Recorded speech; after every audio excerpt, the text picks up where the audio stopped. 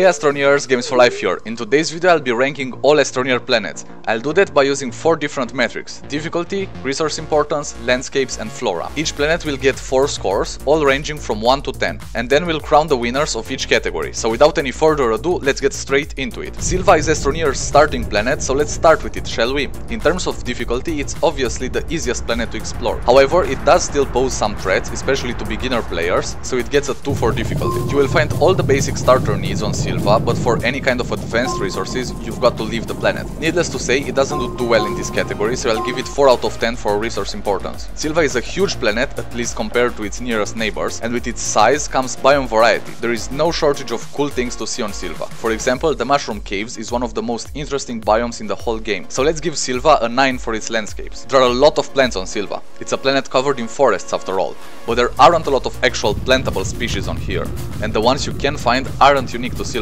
So I'm sorry, but I'll have to give it a 5 for flora. Now let's move on to Desolo. If Sylva is the Earth, then Desolo is the Moon. This is the very first destination for most Astroneers, so it's a pretty low difficulty planet as well. For that, I think a 3 is appropriate. Apart from zinc and tungsten, you won't find anything special on Desolo. You can basically find everything from Sylva here, so Desolo is a small step above. For that, I believe it deserves a 5 for resource importance. In terms of biomes, Desolo is honestly unimpressive. I mentioned earlier that it is basically the Moon, and it looks like it, empty and desolate. I might be harsh on it, but Desolo gets a 3 in the landscape category. Since the whole planet is full of nothing, you can imagine there isn't really a lot of flora to talk about. These spiky things are everywhere, but that's pretty much it.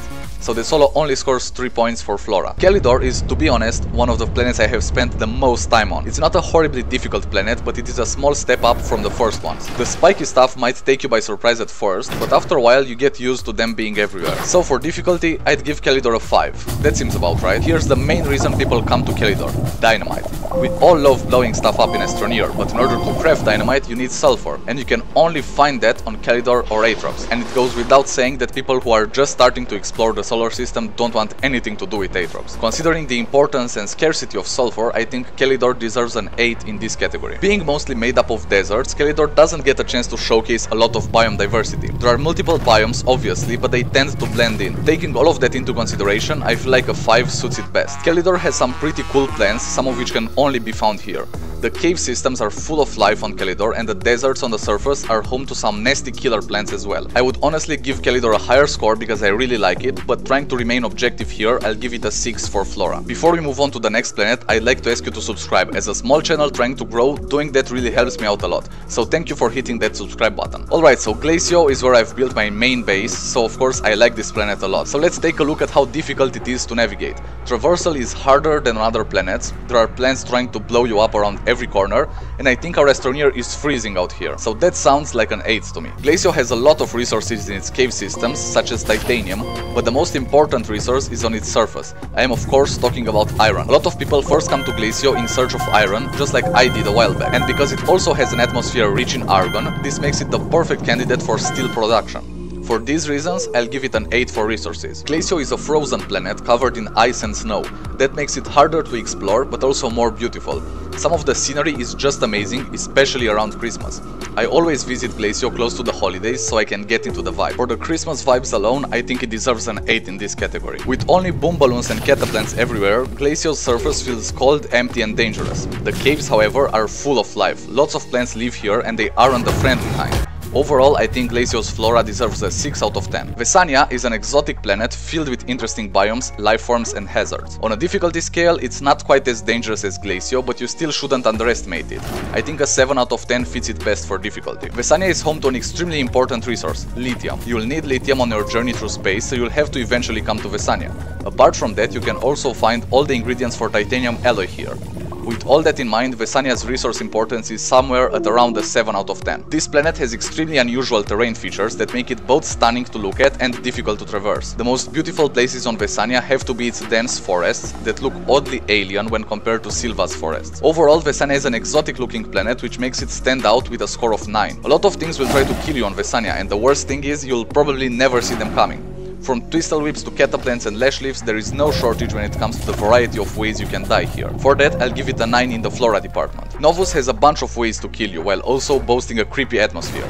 You'll basically find almost everything from Vesania here, so this means Novus gets a 7 for difficulty as well. Iron, lithium and methane are the main resources you can find on Novus. This isn't to say it doesn't also have other resources. It does, but not in such abundance. Iron is hidden in caves, so you're better off getting them from Glacio's surface, but you can get a ton of lithium and methane here on Novus, so let's give it a 7 for that. As I've mentioned earlier, Novus has a creepy atmosphere with weird forests and mist covering its surface.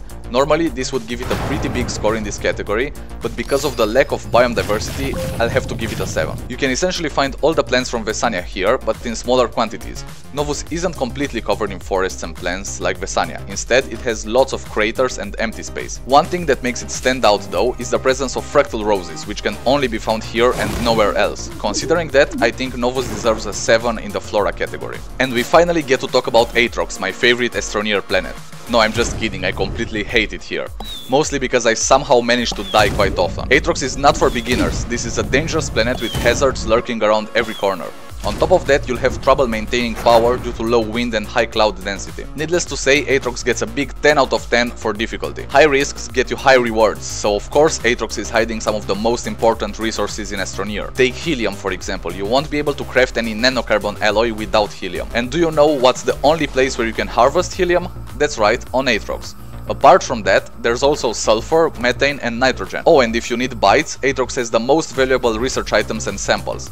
Overall, I think Atrox deserves a 9 in terms of resource importance. During the day, Atrox looks bleak and irradiated, but in no way special. At night, however, green glow slowly starts to appear, noxious plants hide behind rocks waiting for you to come by, and the whole atmosphere feels like you're in a horror movie. If the entire planet didn't look the exact same, I would have given it a better score here, but as things are right now, I think a 5 out of 10 is all it's gonna get for landscapes. I've already mentioned that there are tons of noxious plants on Atrox. You've got the Weezweeds, the Attactus, but by far the most majestic plants in all of Astroneer are the spew flowers. Both types of spew flower only grow on Atrox. The elegant spew flower grows on the surface, while the noxious one grows underground. Judging by the uniqueness and beauty of these plants, Atrox deserves an 8 out of 10 for its flora. Now it's time to announce the winners, so let's start with difficulty, where the only obvious choice is Atrox.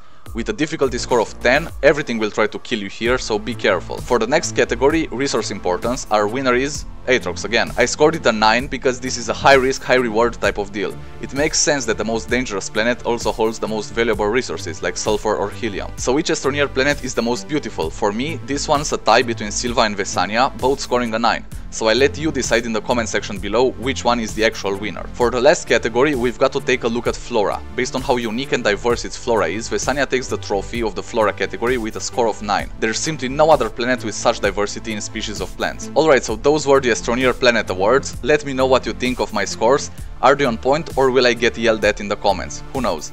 I'd love to talk to you more about the scores for each category, so don't be afraid to use that comment section. And while you're there, don't forget to subscribe. I've noticed the large majority of people who watch my videos aren't actually subscribed, so if you're one of those and you enjoy the content I put out, please consider hitting that subscribe button. Thanks for sticking around until the end. I've been Games for Life and I'll see you next time. Cheers, Astroneers!